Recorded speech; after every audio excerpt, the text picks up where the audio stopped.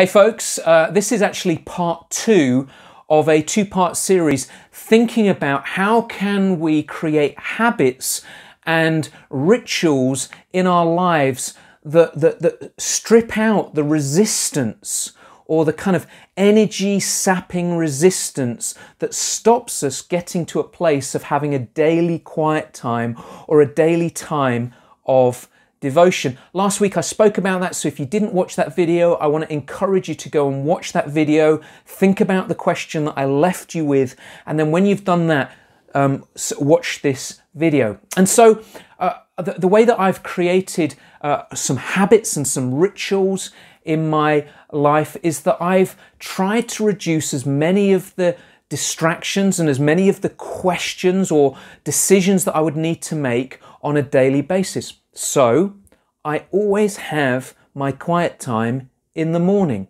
I always have my quiet time in my office here at home. I always sit at my desk and I always have my computer on, and I always have one screen open on my computer that has a whole set of questions that I'll come to in a bit.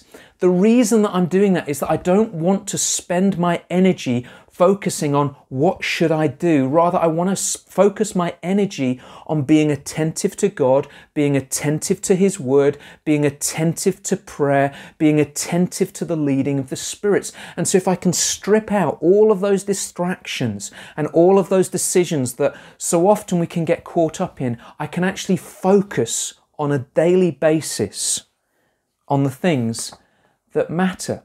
The second thing I want to say is that I'm very, very content with having normal, bog standard, plain daily devotions.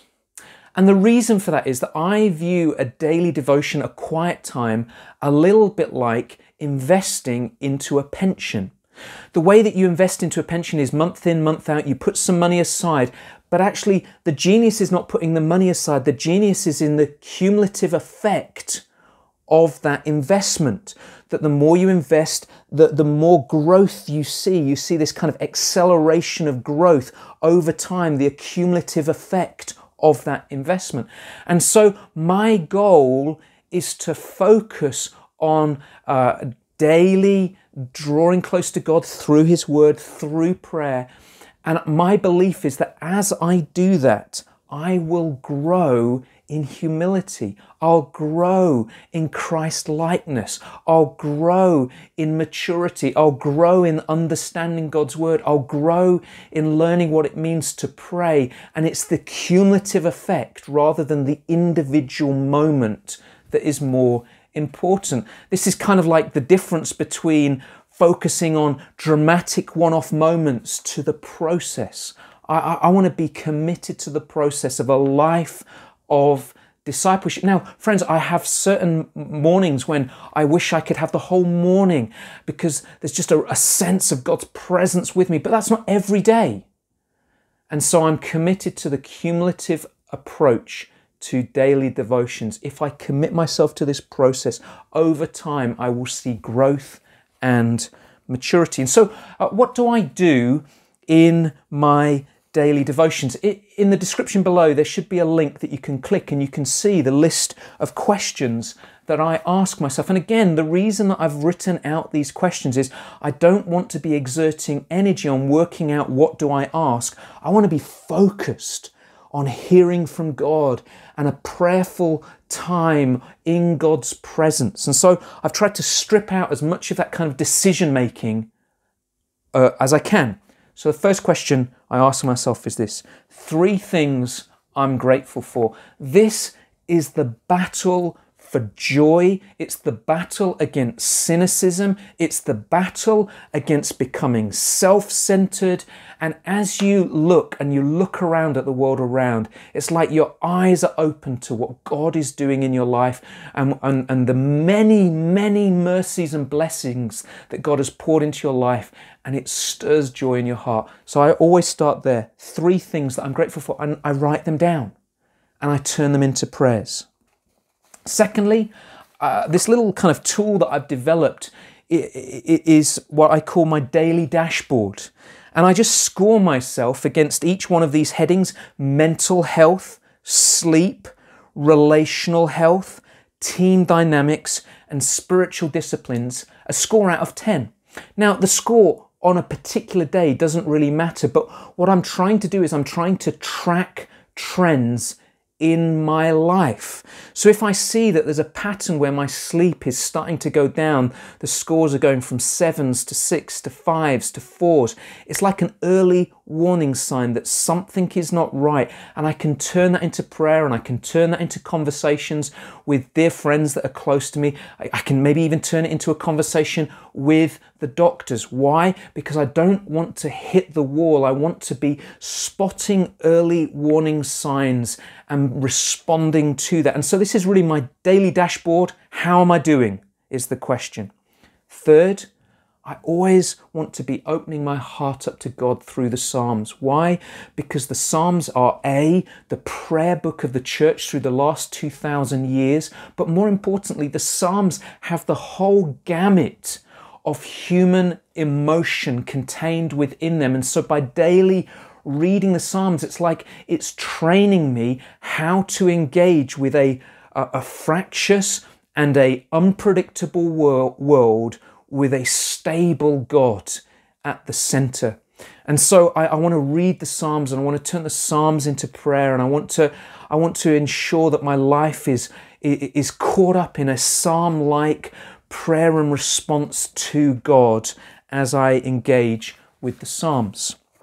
So I read a Psalm, I reflect upon the Psalm, I turn the Psalm into a prayer, and again, I write my prayers down. Lord God, and then in light of ... these things that I've learned from the Psalms, I want to turn my heart towards you. Fourthly, I want to open up a particular book of the Bible. So right now I'm going through John's Gospel. It might take me a couple of months to go through John's Gospel. I'm going slowly through the Gospel, and I'm wanting to be attentive to it. And I ask these questions every morning. What does the passage actually say? Not what do I want it to say? Not what have I heard some famous preacher say that this passage says? But what does the passage actually say? And I want to try and drill that into me, because we are people that are shaped by the word. Secondly, are there any promises in this passage that I need to hold on to? Timeless promises, like at the end of Matthew's Gospel, Jesus says, "Lo, I am with you always, even to the end of the age." Friends, that's a beautiful, wonderful promise to hold on to. It says this, that regardless of how I'm feeling, regardless of the circumstances of my life, I am never alone. Christ is always present with me. I want to hold on to that. I want to treasure that promise. Thirdly, are there any commands that I need to heed in my life? Christianity is not just a thought process, it's a life, a whole life issue. And so are there some commands that I need to hold on to? Let me give you a command that you might make you squirm a little bit. Confess your sins one to another. Are you doing that? Or are you conveniently ignoring that because it's just a little bit too close to home? Are there some commands that I need to heed? Fourthly, how does this passage point to Christ? All the pages of the Bible point us back to Christ, and I want to be training my heart to see Christ in all of the pages of the Bible. And so how does this particular passage lead me back to Christ and all that He has done for me? And then my final question is this: what am I going to do about it? I don't just want to be a hearer, I want to be a liver, a doer of God's word.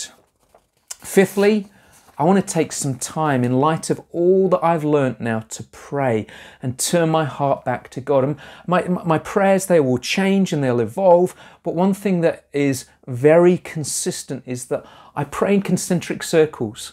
The people that are closest to me, my family, the eldership team here. Next concentric circle I use are daily membership book. I pray for 5 people. Friends, I pray for you. Why? Because you matter to me. I've committed myself to you. And if you're a member here, you've committed yourself to me. And so I want to pray for you. I want to pray for God's goodness to be filling up your life. I take time to pray about the things that matter. Next, I have a bit of time just for free journaling. It literally might be one sentence, an idea that pops into my mind that I want to come back to, but I want to give myself space to that. Why? Because I believe that as I open myself up to God through His Word, and as I pray to Him, that God will be speaking to me. And so I want to journal. I want to be capturing thoughts, ideas that I believe that God might be dropping into my heart. Now, many of these might get scrapped over the time, but I want to be attentive.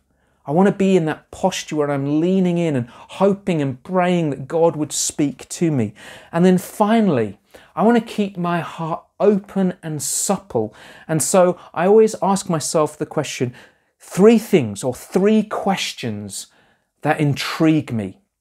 Friends, one of my observations is that often Christians are scared of asking questions that they don't have answers for. So they lock everything down. They're not willing to engage with big questions. I want to keep myself in a position where the list of things that I don't know is way more than the things that I do know, because that's a life with a heart posture of a disciple. And so I want to keep myself in that position. And one of the best ways of doing that is just training yourself to ask questions. What's piquing my interest? What's troubling me? What about the Bible, about who God is or the way that He works, do I really just not understand? Keep asking yourself those questions. And over time, you're going to accumulate lots and lots and lots of questions that you can pursue in other ways. That's what I do. Every morning, I've got it on my computer, I write my answers down, I keep a record, and periodically I'll go through my notes and I'll review my journals and look for themes and look for things that I feel like God's really underlining in my life. Friends, I want to encourage you to craft something similar. It doesn't have to be the same as mine, but I want to encourage you to put a little bit of a framework around your daily devotions. Why? So that you don't have to think about what you're doing. You can be as attentive to God as possible. I hope this has been helpful. Do feel free to drop me an email if you've got any questions about anything that I've said. But let's be people that create rituals, habits, so we can strip out as much of the resistance so that we can pursue the thing that we love the most, which is a life lived in devotion to Jesus.